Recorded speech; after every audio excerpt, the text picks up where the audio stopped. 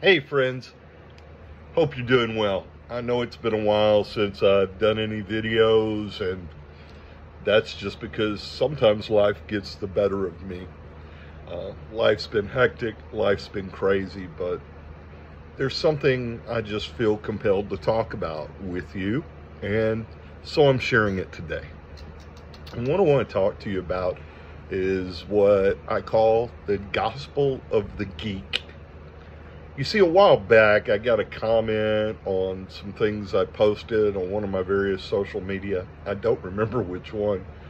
And it's just been turning around in my head for quite some time. And the poster implied I wasn't a Christian because all I did was preach the gospel of the geek gospel. And that's a term I've used before. It's one I haven't used in a while, but it's one I've used before. So what is the gospel of the geek according to the geek preacher? Well, that's a bit of a story, you see. A number of years ago, as I was preparing my work with the United Methodist Church toward ordination, I was meeting with some people. You have to meet with people before you go before a board of ministry.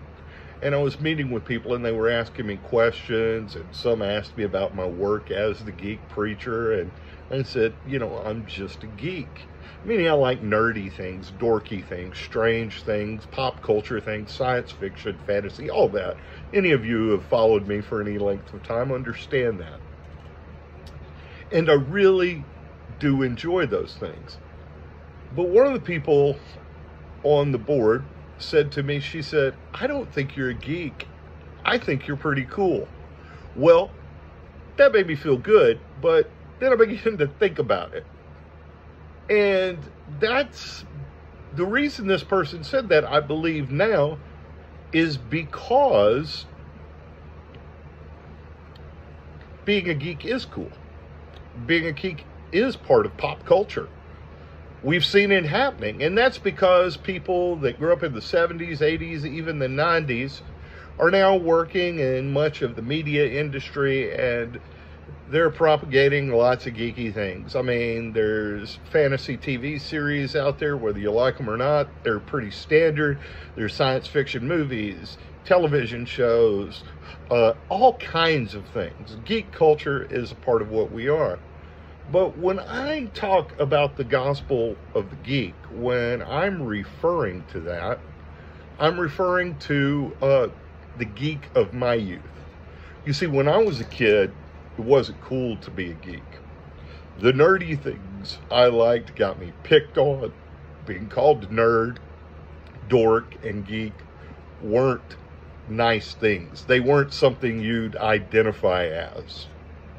When you identified it as a geek, or someone else identified you as a geek, you were considered an outsider. You were considered abnormal. You were considered strange. You were considered weird.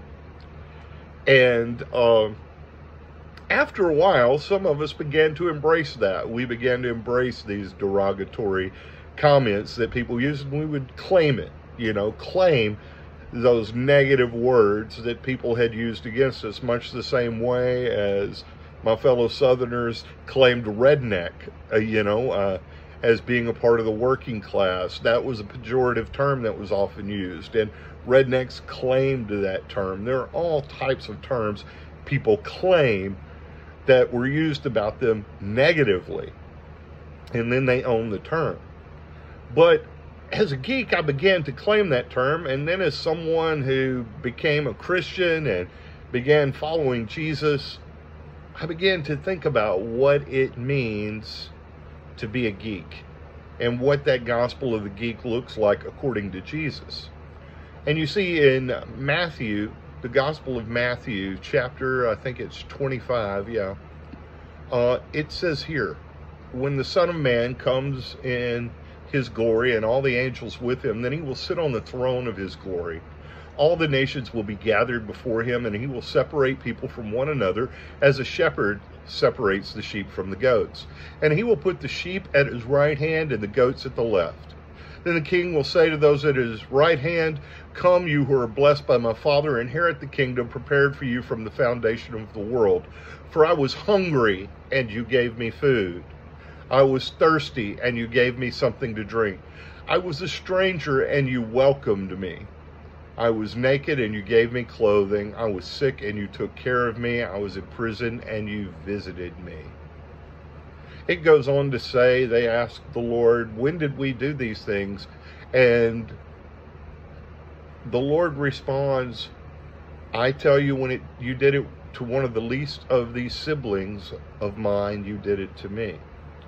Now, the key phrase in the Gospel of the Geek is, you welcomed the stranger. That means you welcomed the outsider. You welcomed those who are different.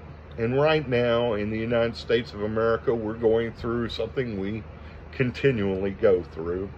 And that is a fear of immigrants, a fear of the other, a fear of the outsider. And right now, the Haitian people are facing that in our country, especially in Ohio, where they're being accused of some vile acts, which are blatantly untrue. But what it is, it's a fear-mongering. It's to make people afraid of the stranger. There's a word for that. It's called xenophobia. Xenophobia. Now, there is a phrase in the scripture, it's in the book of Hebrews. It's called xenophilia in the original Greek. The love of the stranger, or the love of the other. And it says in that book in Hebrews that when you welcome, you love the stranger, you have most likely entertained angels among you.